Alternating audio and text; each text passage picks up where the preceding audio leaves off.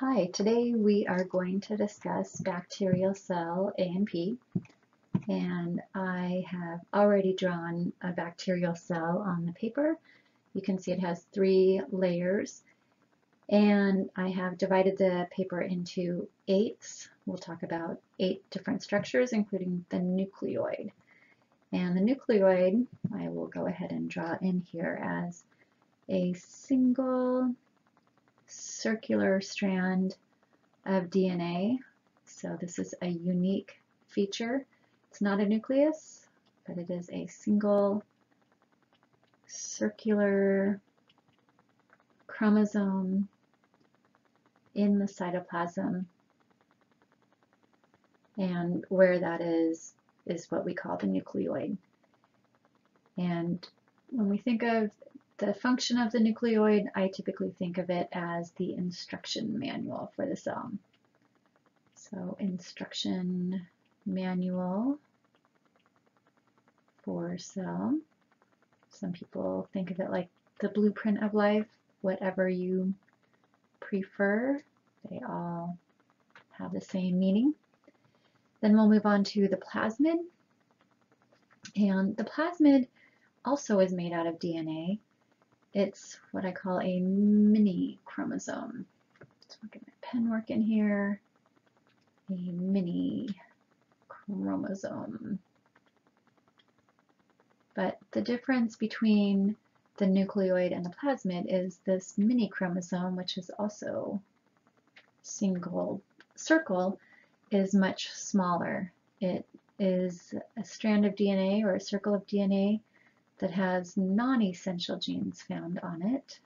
Non-essential genes. And they're almost what I call luxury genes. Luxury genes. For instance, we do see genes for antibiotic resistance carried on plasmids, which is quite beneficial for bacteria, not quite as beneficial for us when we're trying to harm or kill them. Moving on to ribosomes. In orange, you remember that they are a 70S protein RNA complex.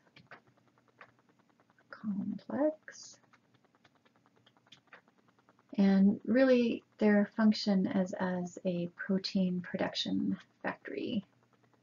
So protein production factory or machine.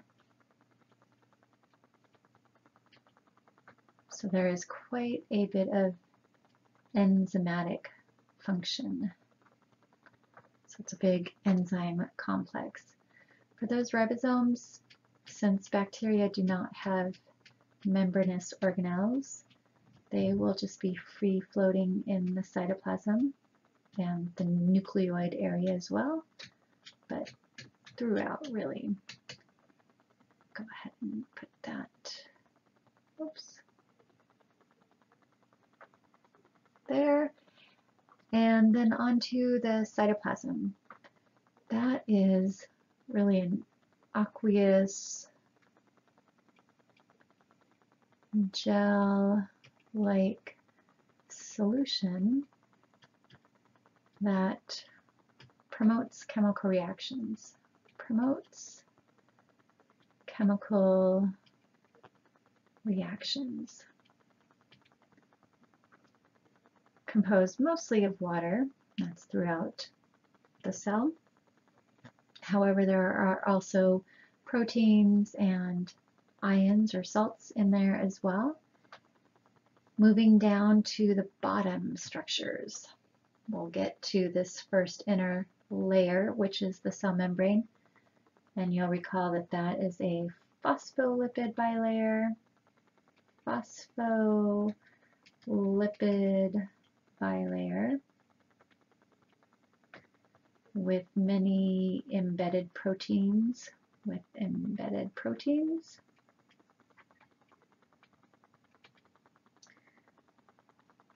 And the cell membrane in bacteria has a couple of different functions. One, it will be selectively permeable,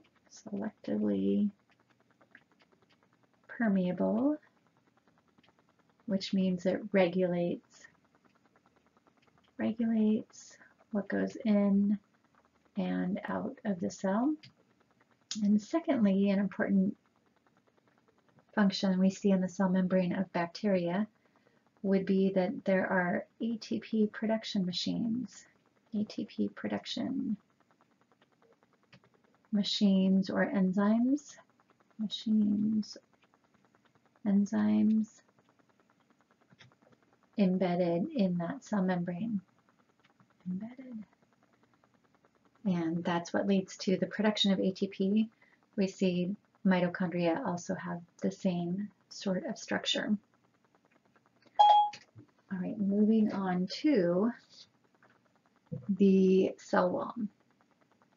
And probably I should label with a little arrow the cell membrane. Maybe I'll go back here and blue before I forget.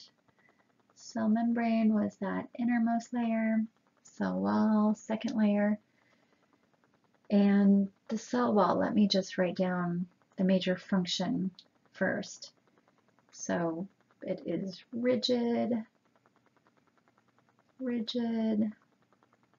strong support of cell, and sometimes so strong that it can help protect the cell. So rigid, strong support and protection of the cell. And with the cell wall in bacteria, there are really three major types of cell walls. We'll have gram-positive cell walls, gram-negative cell walls, and acid-fast cell walls. And I'll just have a brief rundown of these. We'll go into more detail a little later on.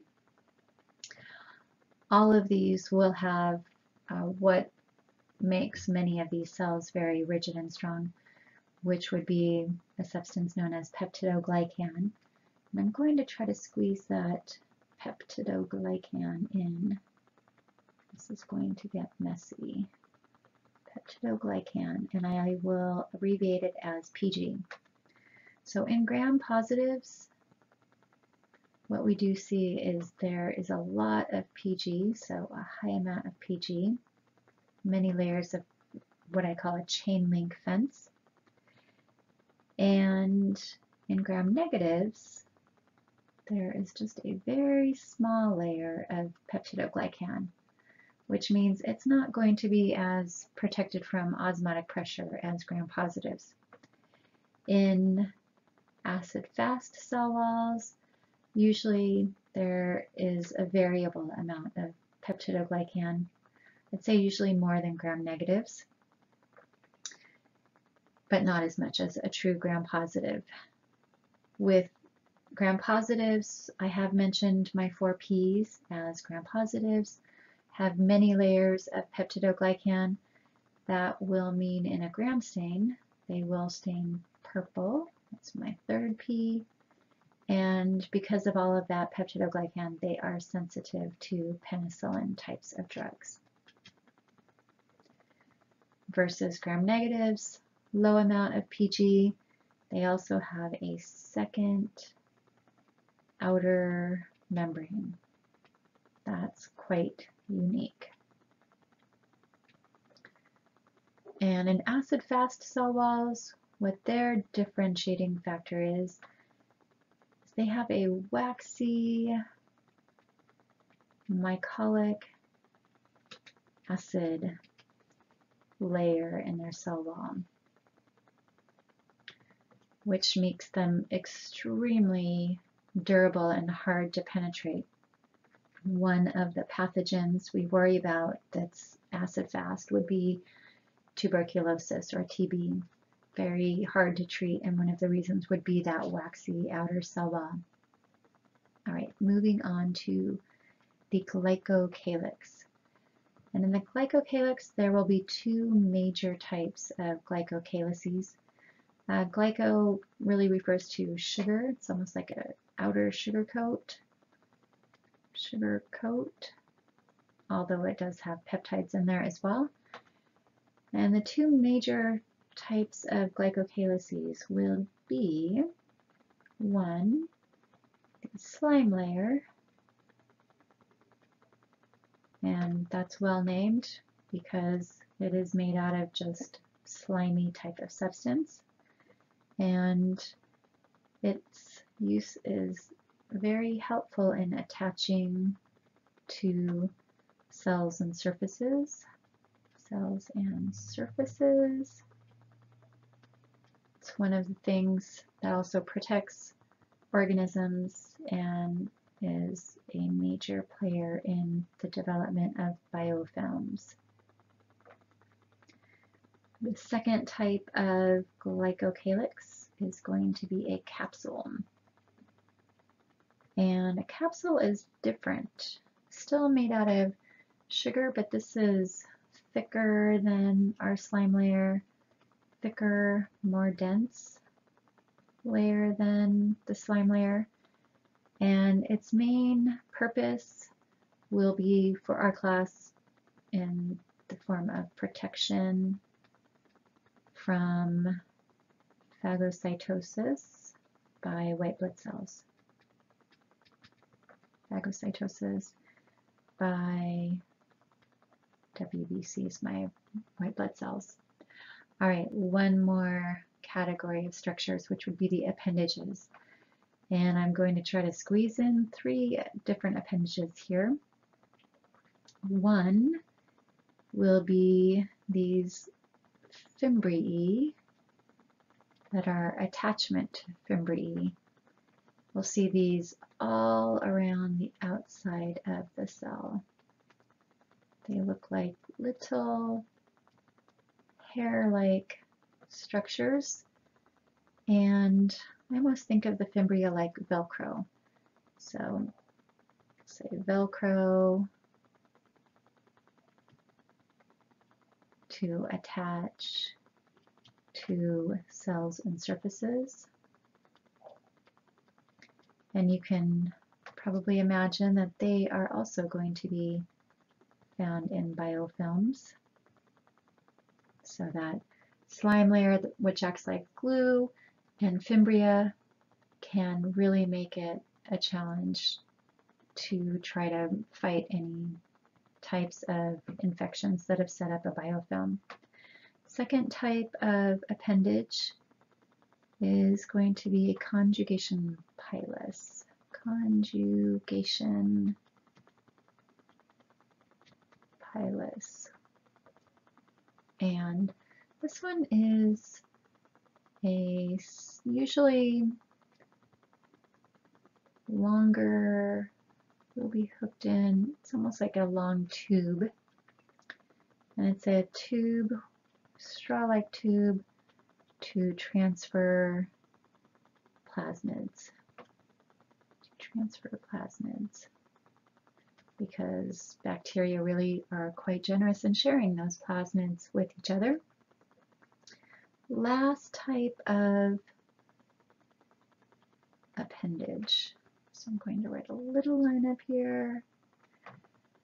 Last type is going to be the flagellum or flagella. And just like in human cells, that's going to be used for movement or motility. And the flagellum, some cells will have just one flagellum, others may have many. These little attachment fimbriae would go around the entire cell, but I'm not going to spend time doing that. But I will come back and mark that glycocalyx. All right, these will be some of the major structures that you'll